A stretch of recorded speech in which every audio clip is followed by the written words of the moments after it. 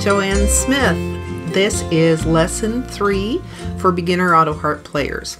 Now today what we're going to do is we're actually going to start playing the Autoharp.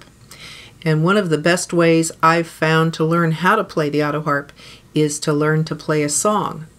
Once you start with one song and you learn how to play that song, you move on to another song, learn how to play that, and over time you build up a set of skills because every song is just a little bit different, and each one of those songs teaches you a little something about technique.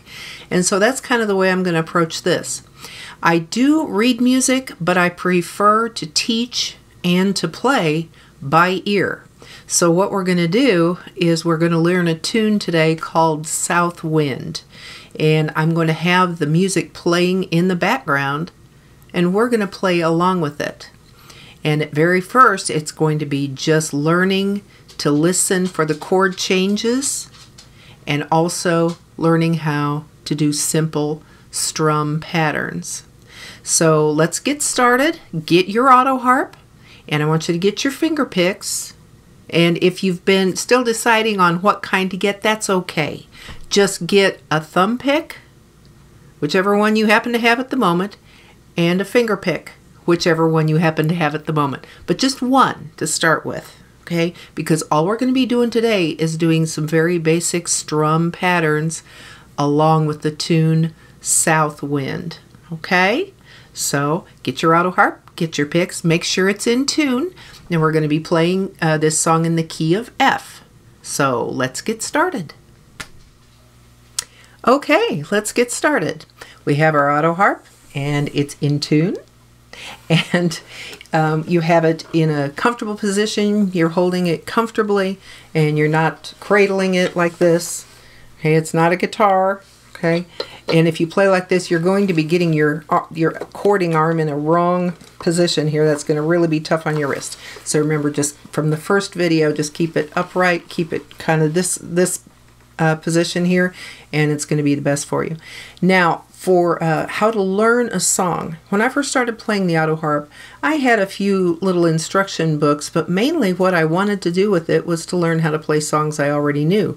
So I would remember songs that I knew, and then I would try to make them happen on the Autoharp. I've always been someone who plays by ear. I can read music, but I prefer to learn to play a song by listening to it. Maybe I've got issues with trying to do too many things at once, but when I'm looking at the page and I'm seeing all these dots and trying to see where those are going and listening for the chord changes and trying to play at the same time, I guess my brain just doesn't handle that well. But you can play by ear, and I think that's one of the best, most intuitive ways to learn how to play the Autoharp. The reason is your ear is going to begin telling you when you're playing a song, especially if it's one you're not familiar with. After a couple of times through, you're going to start anticipating and hearing when those chord changes occur. Okay, and so your ear's going to tell you when it's time to look for the other button on the chord, or on the chord bar contraption here. So this tune that we're going to learn is called Southwind. I have a recording of it on my album, Rhythm of the Rain, and it is on CD Baby. You can find a link to it on my website at autoharpist.com, and the name of the tune is Southwind, and it's in the key of F. And if it's in the key of F, that means that you're basically going to need 3 chords. You're going to need F major, you're going to need B flat major, and you're also going to need C major. And if you look at your Autoharp, you're going to find that those 3 buttons are right next to each other. So it's going to make it really easy. So what I'm going to do is I'm going to switch cameras. I'm going to go to a camera that focuses in on the chord bars and the strum pattern that I'm going to be doing. Now I'm going to be playing the music in the background. The first time through, I play it 4 times through in this recording, and it's going to be playing in the background. The first time through, it's going to be a basic strum. Just 1 strum with the thumb per measure. Okay. Then on the second time through, it's going to be 1, 2, 3. Okay. So 3 strokes per measure, all with the thumb. 1, 2, 3, 1, 2, 3. Okay, and then the third time it starts through, it's going to be 1, 2, 3, and with the finger. Okay, 1, 2, 3, and. The fourth time through, it's going to be 1, 2, and 3, and. Okay, so get your finger picks, whatever picks you have at the moment. Get a thumb pick and one finger pick, because that's all you're going to need right now. Okay, so I'm going to crank up this other camera and we'll see how it goes. Here we go.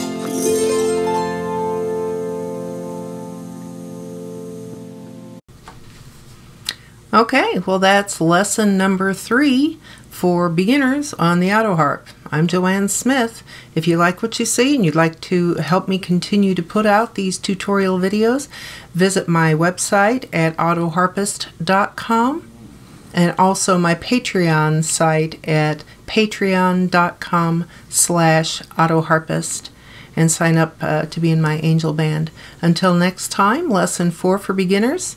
Thanks for watching. And keep playing that Autoharp, keep tuning it, and practice Southwind, and I'll see you later.